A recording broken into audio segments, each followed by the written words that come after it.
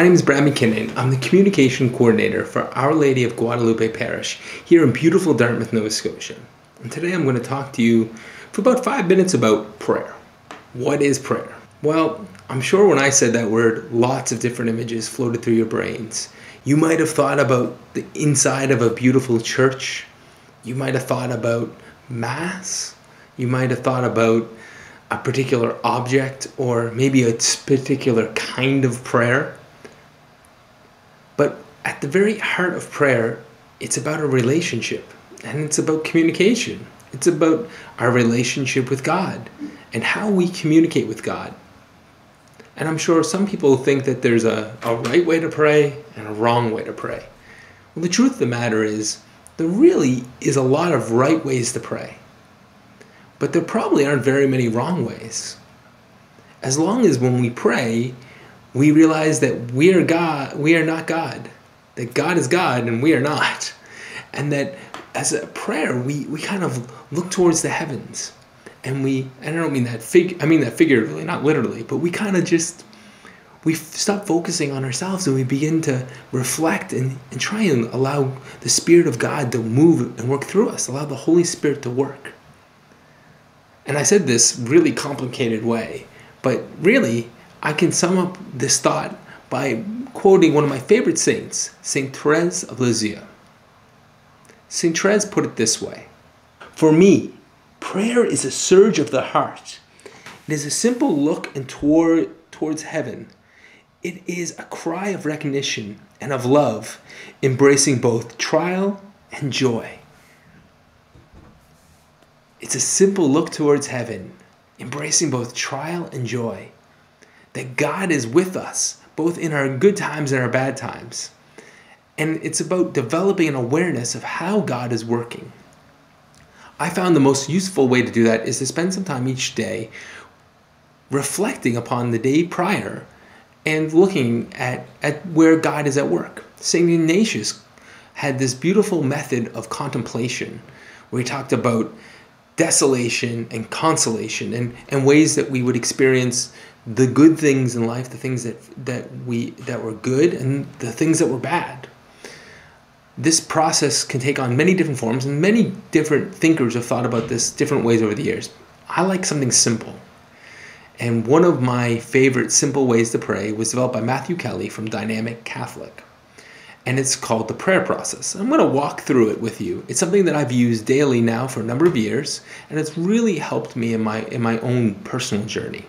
It has 7 steps: gratitude, awareness, significant moments, peace, freedom, others, and then we end with an Our Father.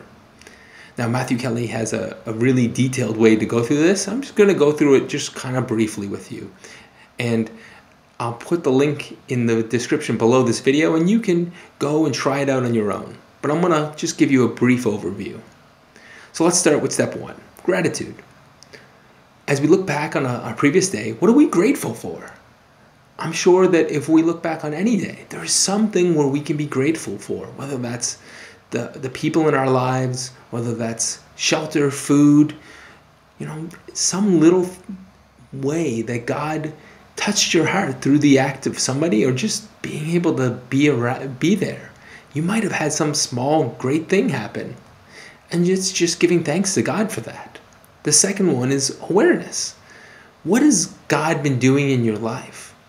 And more specifically, being aware of maybe some time during the day when you were the best version of yourself. Maybe become aware of a time during the day where you were not quite the best version of yourself.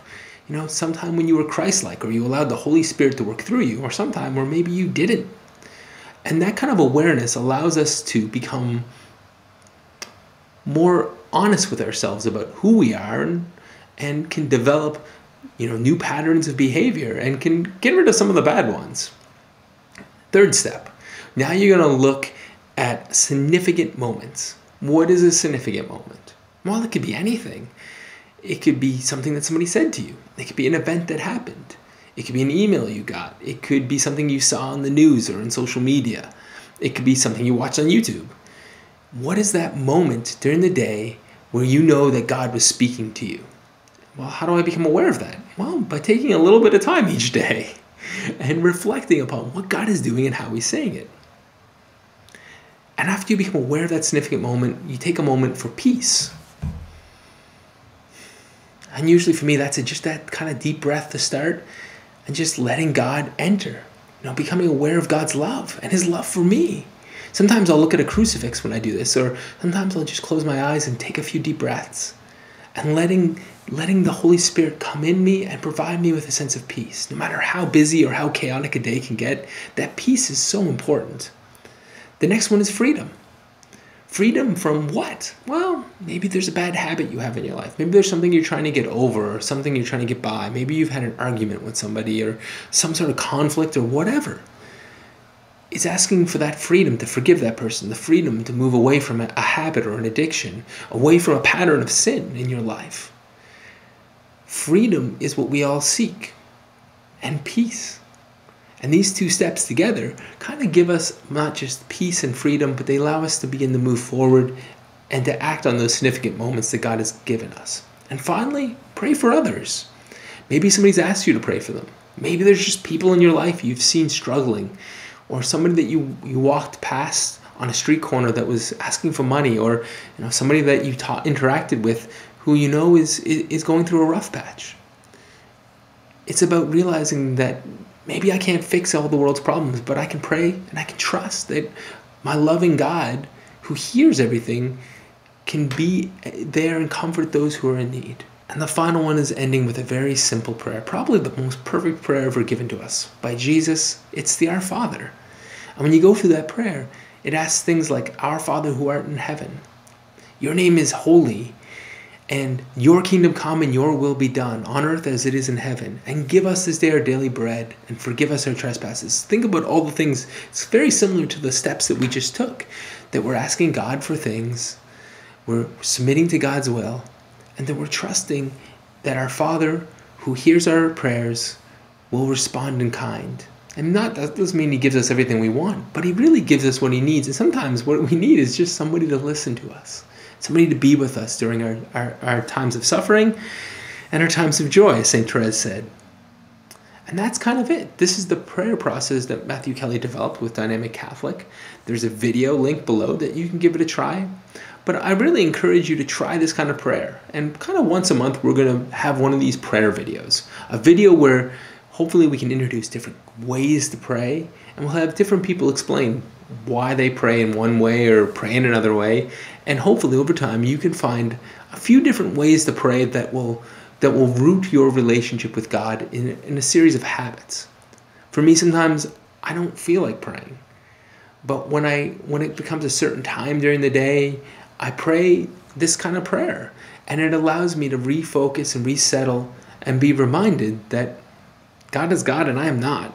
And that I need his love and I need his mercy in order to be the person that I want to be and be the person God is calling me to be. So that's it. Hopefully this will help you on your journey.